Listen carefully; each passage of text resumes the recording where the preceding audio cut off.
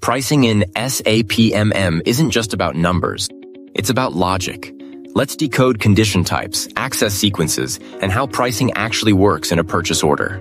1. How does SAP determine prices in a purchase order? SAP uses a pricing procedure kind of like a recipe. It contains condition types like base price, discounts, freight, taxes, and applies them in a sequence to calculate the final price. 2. What are condition types exactly? Each condition type represents one element in the price. For example, PB00 for gross price, R, A01 for discount, FRA1 for freight.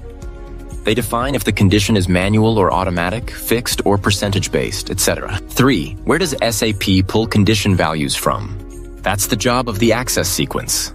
It tells SAP which tables to search and in what order, for example, info, record, contract, quotation. It's always assigned to the condition type. 4. How is the pricing procedure determined in a purchase order? SAP picks it based on the vendor schema group and purchasing organization schema group, which are linked in config.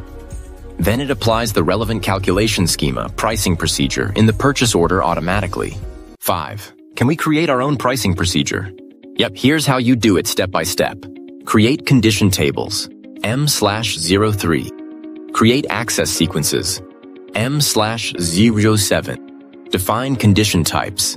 M/06. Assign access sequences to condition types. Build your pricing procedure. Arrange all condition types in the right order. M/08. Finally, maintain condition records for each condition type. That's where the actual price data comes from, like vendor-specific price, discount percent, etc. Without condition records, the whole pricing logic won't work in a purchase order. If this made it clearer, hit like, drop a comment if you've battled with condition records, and follow for more.